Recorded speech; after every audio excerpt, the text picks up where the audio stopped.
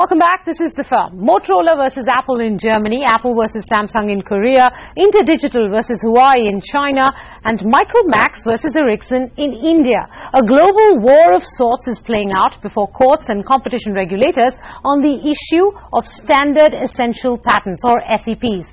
Now, SEPs are patents that are essential to implement a specific industry standard. Once these patents become industry standard, it becomes impossible for manufacturers to make gadgets such as smartphones or tablets without using that patented technology.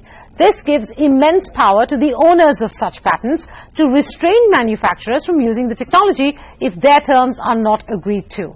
Recently, while deciding on the Samsung and Motorola cases, the European Commission gave much-needed guidance in this area. Paiswini Upadhyay gets you the outcome in Europe and its possible impact in India. But before that, let's look at what this battle is about. At the heart of the issue are the terms of the agreement between patent or technology owners and those who seek to implement the technology. Once SEP owners agree that their technology be made an industry standard, standard-setting organizations or SSOs require them to license it on fair, reasonable and non-discriminatory terms. But what those terms should be has become a contentious issue between the two sides.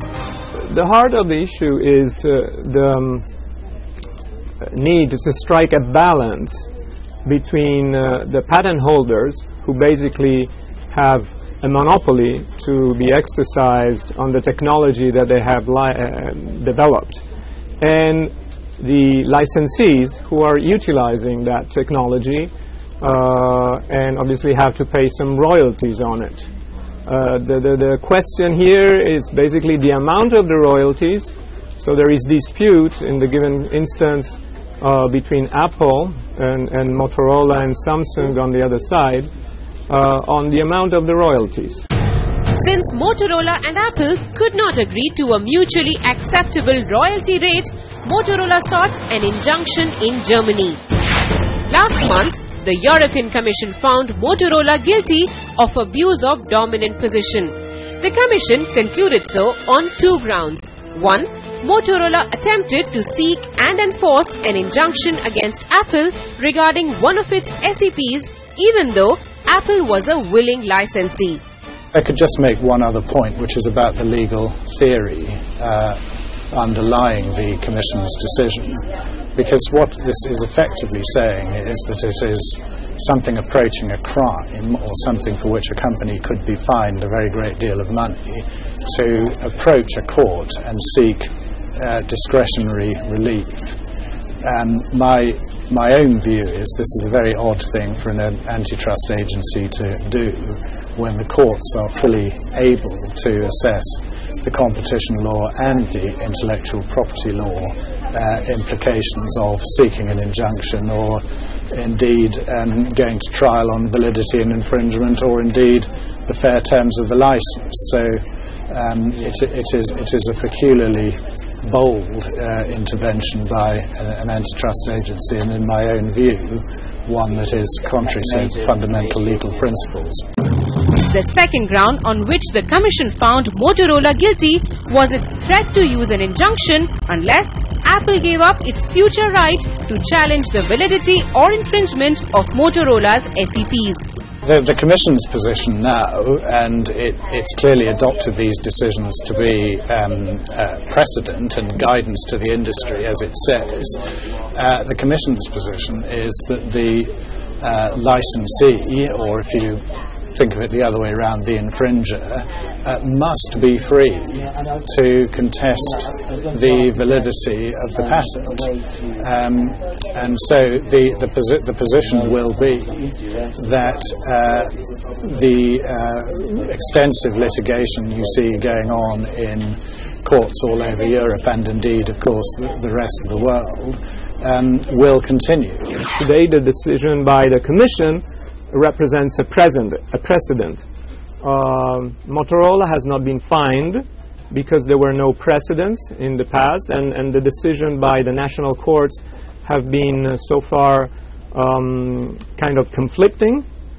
But now that the principle has been established, obviously an owner of standard essential patent has to be very careful if it wants to exercise an enforcement through injunction, because it may run the risk that it could be found having a dominant position, and in such case the enforcement through injunction could be found to be an abuse, and there are very heavy sanctions in such case, up to 10% of the worldwide turnover of the group. Giving Motorola company in this investigation was another tech giant, Samsung. Last month, Samsung agreed to sign a legally binding commitment with the European Commission. The commitment requires Samsung to not seek injunctions against licensees who agree to two terms. One, a mandatory negotiation period of up to 12 months, and two, if no agreement is reached, a determination of fair, reasonable and non-discriminatory terms by a court or an arbitrator. The core of the decision by the Commission today is exactly this. It is legitimate for the holders of standard essential patents to act for the enforcement of their IP rights. But on the other hand, if you have a dominant position, which is generally the case when you have standard essential patents being recognized, in such case you cannot abuse of your powers, of your dominant position, by taking action with injunctions against the licensee. So there is a balance that has to be found between the right of the holder of a monopoly of the standard essential patents and the licensees. For the licensees to accept a decision by a court or a decision by an arbitrator on the amount of their royalties should be sufficient to get into a situation of safe harbor. In saying so, the European Commission has laid down that SEP-based injunctions should only be available when there is an unwilling licensee, one who is not willing to take a license on fair, reasonable and non-discriminatory terms decided by a court or an arbitrator. Back home, the Competition Commission of India is facing a jurisdiction crisis. In February this year, the Delhi High Court restrained the Competition Commission of India from passing any orders in its ongoing investigations against Ericsson. Last year, Micromax and Intex had complained to the CCI that Ericsson was abusing its dominant position by demanding unfair, discriminatory and exorbitant royalty for its patents. The European cases will definitely have an impact on the way the Commission will proceed, simply because the Indian Competition Act, like in Europe, follows the approach that intellectual property rights must be recognized. But where the intellectual property right holders go beyond what is reasonably permitted by way of restrictions, competition regulators would frown upon that, especially when it comes to standard essential patents, where the patent holder has market power by virtue of being included in that standard. Therefore, I would foresee that the Indian regulator would take the approach that if you have a standard essential patent and you have a willing licensee, but you decide to pursue the route of injunctions, or you impose terms which would be considered excessive, then it would be frowned upon.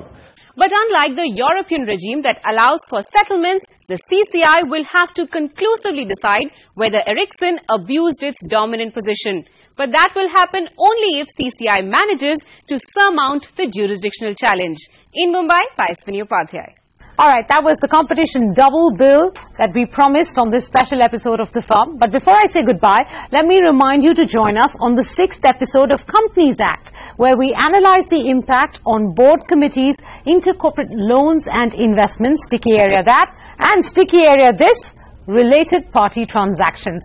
I hope you continue to watch that series as well as this one. We'll see you next week. The problem is that SEBI has opened the doors to all sorts of promoters who should never have been permitted to list. And having permitted them now, they make these rules and regulations, and the government does the same. the problem is there. You should never allow these people to take money from the public. Once you allow them, there's no matter how many barn doors you try to slam shut, the horse has bolted.